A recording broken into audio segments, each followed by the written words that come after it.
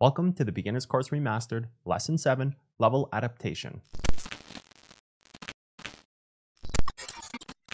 Alright, this wouldn't be a true beginner's course without a history lesson in day trading. We will get to level adaptation in a few moments, but before we do that, let's look back into the past about how day trading kind of started and where its origins are, how it evolved, and some of this information that people tend to overlook. So back in the mid-80s, there was kind of a boom in day trading. Data was starting to be used, technical analysis was becoming more and more popular, and there was all these concepts that were starting to be developed on the charts. So one of the ones that we're going to talk about today is where a level gets rejected. Now, you have levels all over your chart. You mark the high points, the low points, points in between. There is a ton of different ways to mark levels, and there's a bunch of different appropriations as to when you use those levels.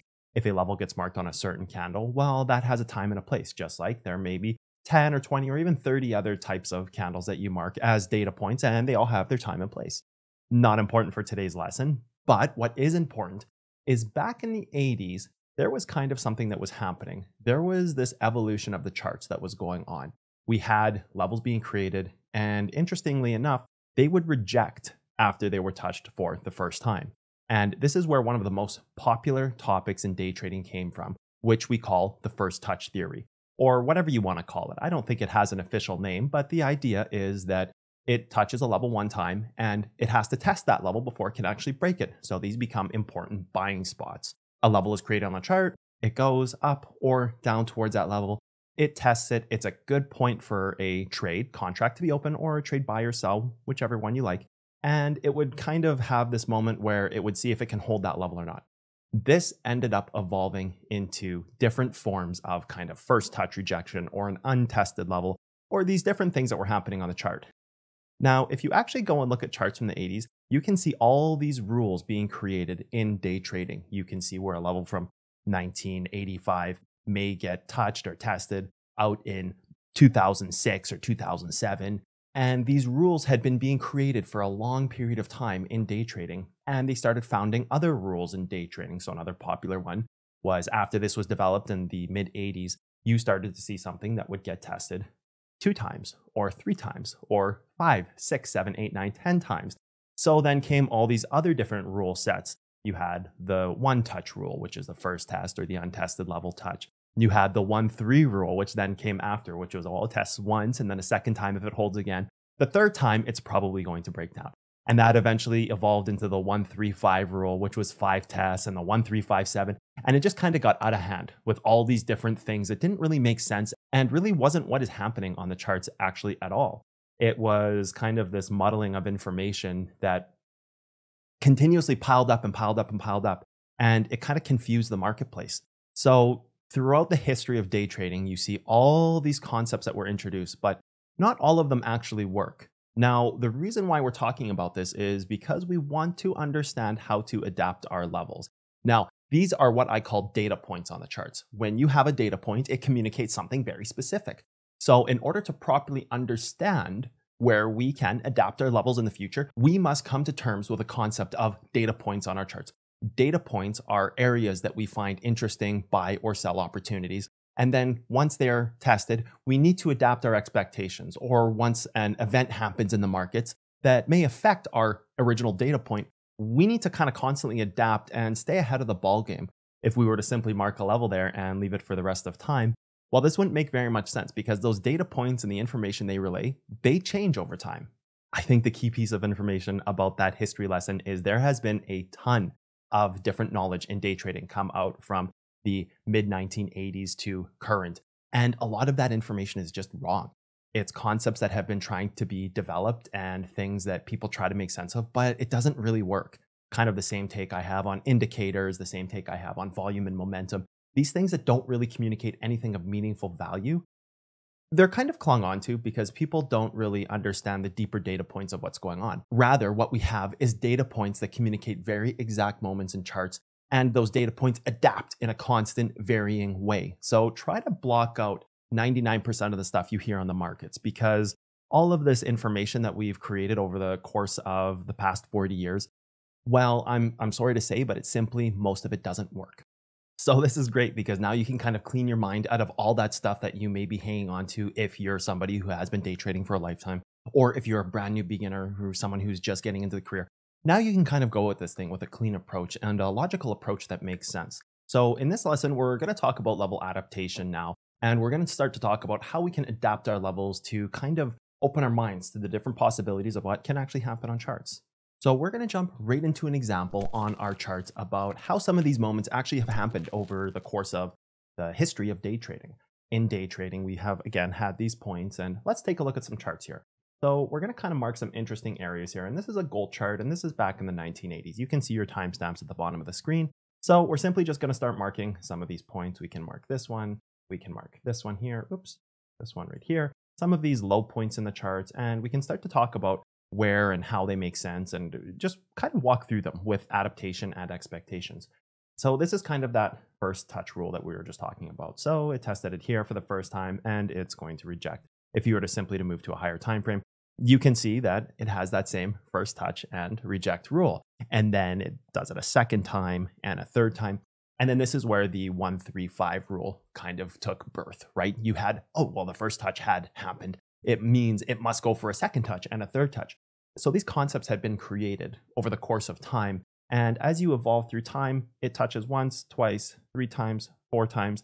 We call this 5 times. Maybe it was justified as a 6th and a 7th time where it broke out. So then over the evolution of time, fast forward 20 years from 85 to 2005, the creation of another concept that didn't really work or didn't really make sense was created. It was the 1-3-5-7 rule all of a sudden. What was first the 1-3-5 rule, the 1-2-3 rule turned into the 1-3-5 rule. And before that, it was the 1-2 rule. And then the same thing on the bottom here. You had the first touch right here, and it touched it once to test it down here on your charts.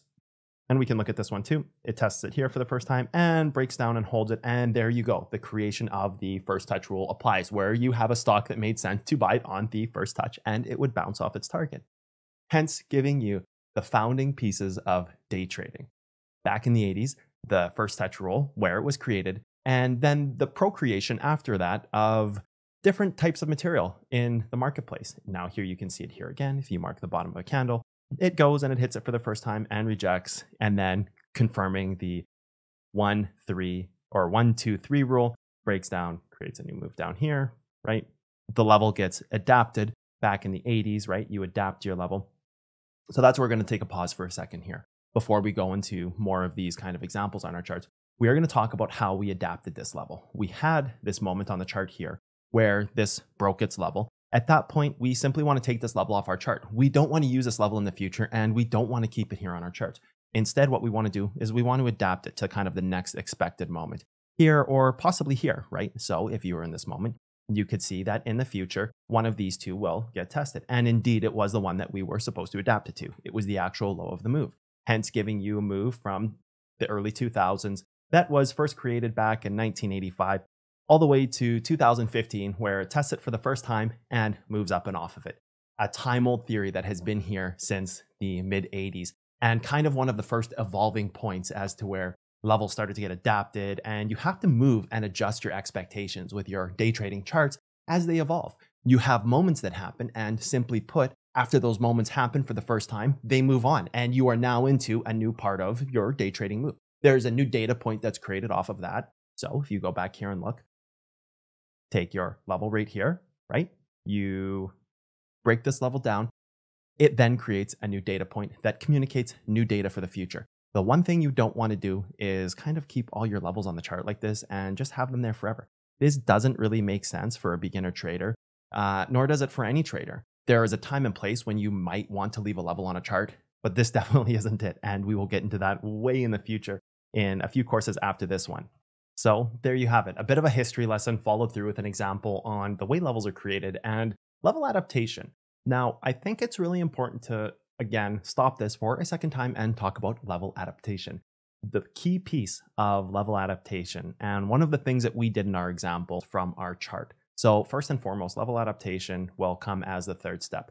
The first step is removing old levels off of our chart because they're no longer useful. When a level gets hit and tested, you've either taken that trade or you haven't taken that trade. Either way, whichever you've done, you should move on and look for the next level. So this is the first key piece of level adaptation. you need to move on and just kind of accept the fact that you were either in the trade or you weren't in the trade, you marked it, you missed it. Either way, it's happened. The move is over. The data point is done. It's created a new data point for the future.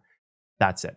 Second part of that is removing those old levels off of your charts actually reduces the pollution that you have on your trading charts. So when you reduce the pollution on your charts, and what I mean by reducing the pollution is just kind of all these levels that are on your screen. If you have 30 and 40 levels going through your screen, it's simply too much. You should just be focusing on the moments that can happen next. You shouldn't be focused on 30 and 40 different possible scenarios. Rather, you should just try to do your best to adapt your levels to kind of these moments where you think it can touch and mark those as your next points and keep the screen real estate, or the screen pollution, I like to call it, keep that to a minimum so your mind can stay clear and clean and you can make better decisions.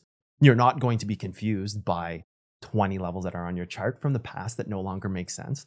The key to this is to understand and start practicing level adaptation, which is the third part to level adaptation. When a level gets hit, it creates a data point. So now that they've gotten hit in the first time, you have to move that level and adapt your expectations, hence the key term of level adaptation. Let's adapt our levels to the next data point that can be hit. Let's go higher on our charts and move that target that we have, that level of resistance or support, higher or lower if it's support.